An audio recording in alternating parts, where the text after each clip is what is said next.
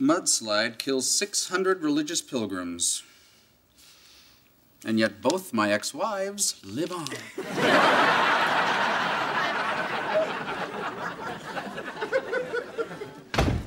Morning. Morning. Uh-oh. Not again. Please, not again. Thank God. Always in the last place you look, huh? Uh-huh. Have a nice day. You too. Yeah, Phil, it's Charlie. Put me down for $1,000 on Detroit tonight. What's the line now? Well, excuse me, but don't you think if the gambler is awake, it behooves the bookie to be up as well? All right, well, call me when you get off the can.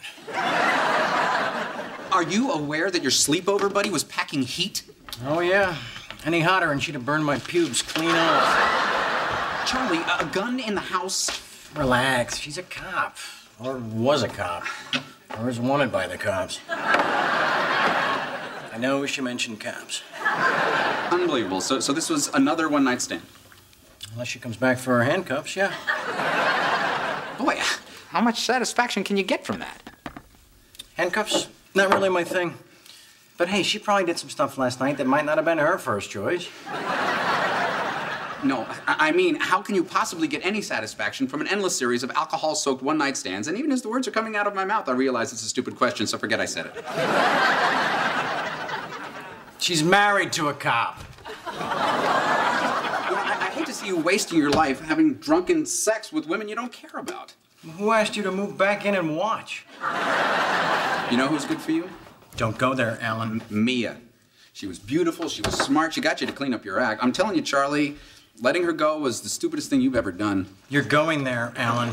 I'm just saying you had this fantastic woman who was willing to marry you, and you just threw it away. And for what? Okay, you're there. You want to know why I gave up Mia? I'll tell you why I gave up Mia. I gave her up for you. Oh, for me? Yeah, for you. She wanted you to move out so we'd have the house to ourselves, but I said, no way. I am not throwing my brother out on the street.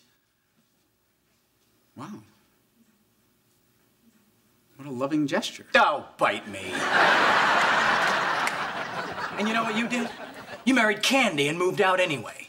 So if you want to know why I let the best thing that ever happened to me get away, it's so the worst thing that could ever happen to me would have a place to live.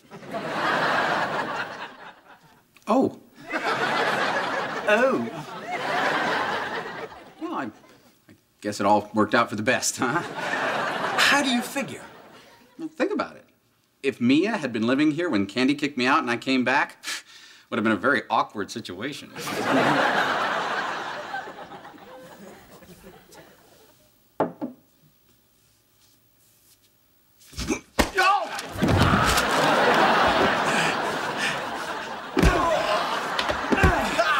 Charlie? Huh? Oh, yeah. Awkward. Men.